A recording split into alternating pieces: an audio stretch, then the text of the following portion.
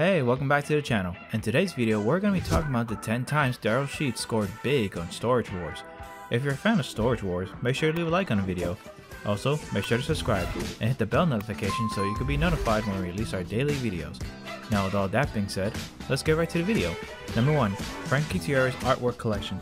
Artwork is not really a crazy item. It is probably one of the most normal things the bidder can find in these abandoned lockers. Over the course of the show's 12-season history, there have been many different units that feature some kind of artwork or painting, but none of them ever came close to what Darrell Sheets found in Season 3. He found one of the biggest collections of artwork by any artist ever. It almost seemed as if this was Frank Gutierrez's personal locker he used to store his work. There were several pieces of art of all shapes and sizes that ended up being appraised for close to $300,000, making it the biggest find in the show's existence. How crazy is it that an artist would store that much valuable artwork and just leave it? Maybe it was owned by a fan, or maybe someone was going to sell it but lost the unit before having a chance. Number 2. Vintage architectural tools. Locker I stole from Mr. German. Peacock ornaments with real peacock feathers in them, and there's a bunch of them. What looked like a box of dental tools actually turned out to be very old tools used by architects in the 1800s. This specific toolbox was probably dated close to the 1930s and was not really in perfect condition, but it was still very good. The appraiser would eventually reveal the price of the item to be $1,000, making Darrell's $575 storage unit purchase turn into a major profit of close to $1,600 on the day. They do not call him a gambler because he plays it safe now, do they? Ornaments with real peacock feathers in them, and there's a bunch of them. There's probably about $75 worth of stuff right there. Number 3. Antique medical bleeder. I'm going to Van Nuys. The only thing that's a little strange is I don't have old Brando with me today. He's sitting home nursing a little sore knee. Back before hospitals had state-of-the-art electronic equipment and antibiotics, they had to be creative with ways to cure people. So doctors came up with the invention called a medical bleeder. It was used to drain the blood from a person that was afflicted from various illness or diseases. The tool will drain the blood from the body to help control the overall balance of it inside your system. It is suspected to help lower blood pressure because it reduces blood volume. The device is the size of a wallet, but was still one of the craziest items you would never consider being on the show. In here, it looks like a good unit. So it's way, Darrell, you got it for $950. Okay, maybe I miss Brandon a little. He's pretty good at picking things up. Number 4. The comic book store. One of the reasons Darrell Sheets has been given the nickname the Gambler is because of his consistent ability to hit jackpots on storage units every once in a while. He bids on many of them, good or bad, because he sees something that could be worth a ton. He is willing to gamble big time just to get that one big payday. So it's not very surprising that he ended up wearing a storage unit full of an entire inventory of a comic book store. There was everything from vintage comic books to valuable action figures still in mint condition in the original box. As we go along, here's some other unusual items bought by the rest of the cast. Number 5. Vintage baby doll. Any toys made in the 1930s that are still in good shape today can come across as creepy because of the material used to make them and the style. So when Jared and Brandy want a locker, they run into a bin with a vintage baby doll that makes Brandy freak out. It was in a very old trunk with tons of clothes, making it even creepy that someone would store this thing in a storage unit for all these years. But after looking over it, they realized this had to be old and it had to be brought to someone who knew more about them.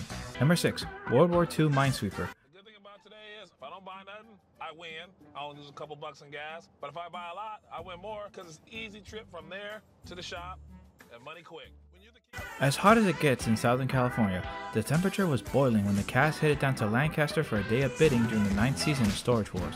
Since he is a hustler for packed lockers that he can use to fill his stores, Ivy took down Dave in a very small bidding war to take home a locker of nonsense items. After spending $1,500 on a locker that he should have gotten for half that, he discovered an old army container with the mysterious item. When he got to the shop, it turned out to be an old World War II minesweeper that was used to find mines hidden in the ground. At $400, it was the featured item in a locker that brought in close to $4,400 in value. Number 7. Snake stuff. Uh-oh. Look at here what I done found. That's gonna make the money right there. Oh my God! In one of the largest storage unit auctions ever in the state of California, the crew headed to Chatsworth, California to take part in a gigantic 100-vault auction.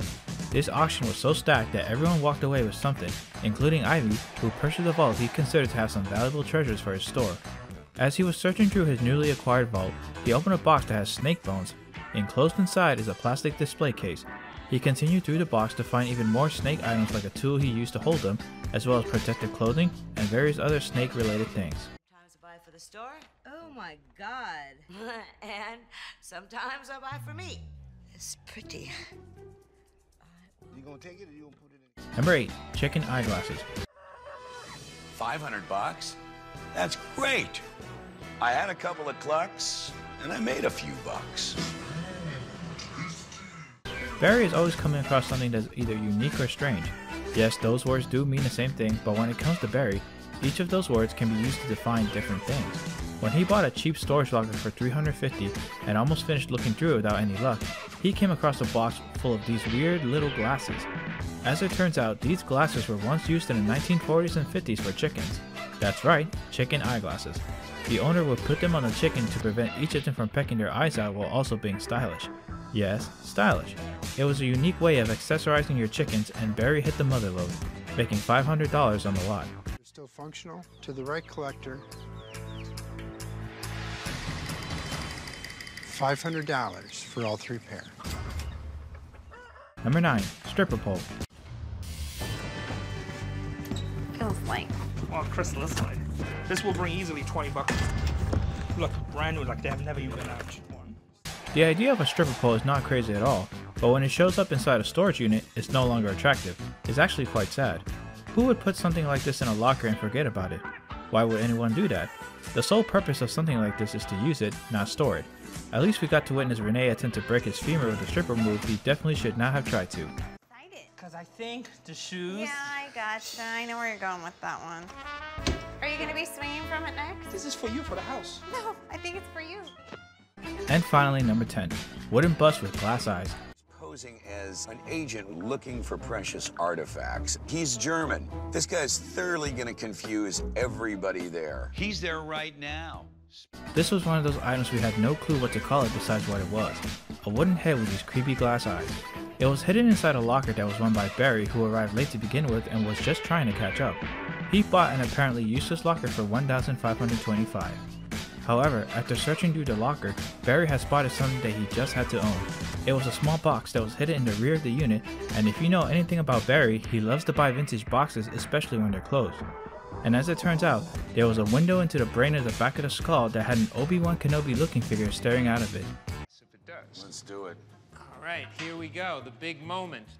There you go, you got a winner. Wow. Look at that. That's nice. All right, well, let me tell you what And that's all for now. Stay tuned for more exciting content when we return. And again, don't forget to like and subscribe for more videos.